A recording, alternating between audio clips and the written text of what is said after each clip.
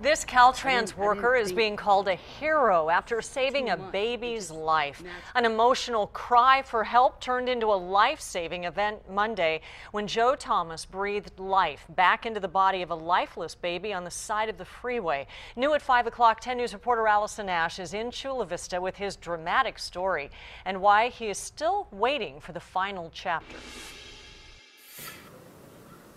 This Caltrans maintenance yard in Chula Vista is buzzing with talk about one of their own. In a matter of minutes, Monday afternoon, Joe Thomas went from being a road maintenance worker to being a hero. He was lifeless. He was blue and wasn't breathing, and he was very cold. 18-year veteran Caltrans worker Joe Thomas has seen lots of things on the highway, but nothing like what he saw Monday afternoon near this call box on the side of a freeway on-ramp.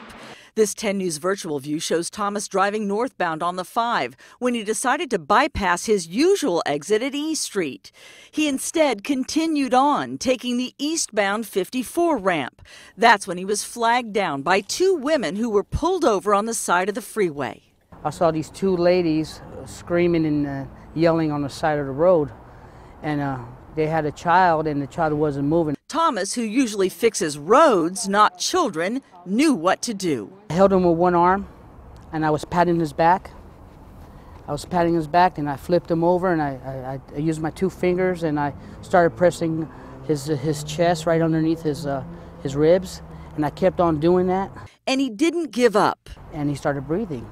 By then, paramedics arrived and took the baby boy to Children's Hospital. Now Joe's co-workers are in awe. Man, he did it, you know.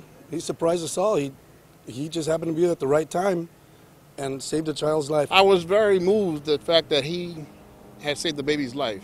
Joe Thomas is having a hard time thinking of himself as a hero, but around here, that's exactly what he is. Thomas tells me he has 4 kids of his own, and now his main concern is finding out the condition of that little boy. We're working on that, and when we know, we'll be sure to pass it along to you. In Chula Vista, Allison Ash, 10 News.